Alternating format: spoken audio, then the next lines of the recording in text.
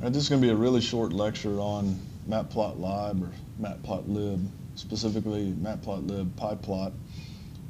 Matplotlib in itself is a set of Python object classes and methods that allow you to produce figures or plots, and in general you can use these to, say, embed these figures in plots or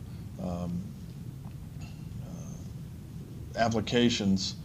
But the PyPlot package is an interface that basically reproduces almost one-to-one correspondence MATLAB functionality. And so if you're familiar with MATLAB, you can use PyPlot in just a few minutes. So basically that just says what I just said, and again, this is going to be really short because I'm going to assume that everyone knows how to plot in MATLAB. Therefore, if you know how to plot in MATLAB, you can be plotting in matplotlib.pyplot in no time. So here's an example. Of course, just like everything in Python, all the modules, external modules we want to use, we need to import them into the namespace. And then, in this case, we'll import matplotlib.pyplot as PLT or plot, and then we just have to basically preface all of our MATLAB style plot commands with this PLT. So it's just PLT plot. In this case, we'll just plot the array 1, 2, 3, 4 and give it a Y label. And then the only thing that you kind of have to do that's different is you have to explicitly put this show command there, and that'll produce this figure here, and you can see that it basically plotted the straight line. If you only give it one array up here, then it's just going to plot the numbers 1, 2, 3, 4 against the indexes 1, 2, 3, 4. So that's how that works. So then if you give the plot command, just like in MATLAB, if you give the plot command 2 arrays and then some information that you want, red circles, and I noticed this is identical to the command you'd issue in MATLAB. You can also specify the axis locations, and then finally we just say show the plot, and this is the figure we get. And then finally, usually we'll use NumPy data as an input to the plot command. In fact, even if we explicitly, just type in the arrays like we did in the previous 2 slides, it does an internal conversion to NumPy arrays anyway.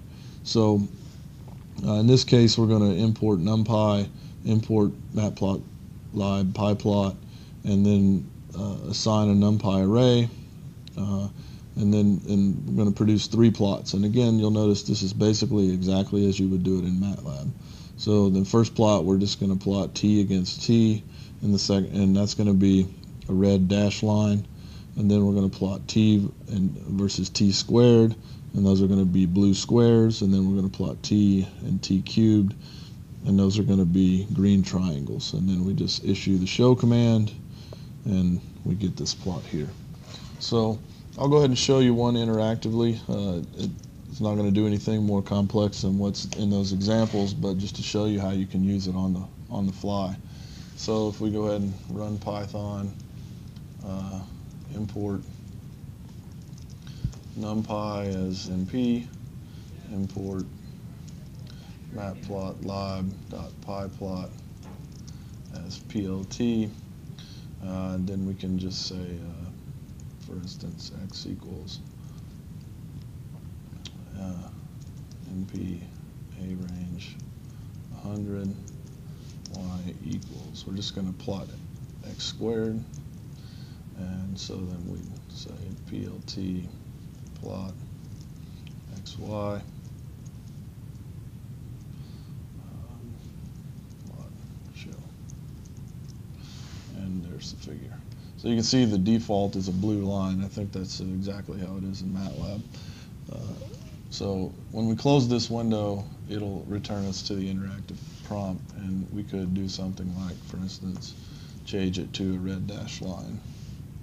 Show. Get that again. So this is how you'd use PyPlot. I assume that, I expect that most of you would use this since you probably already know how to use MATLAB.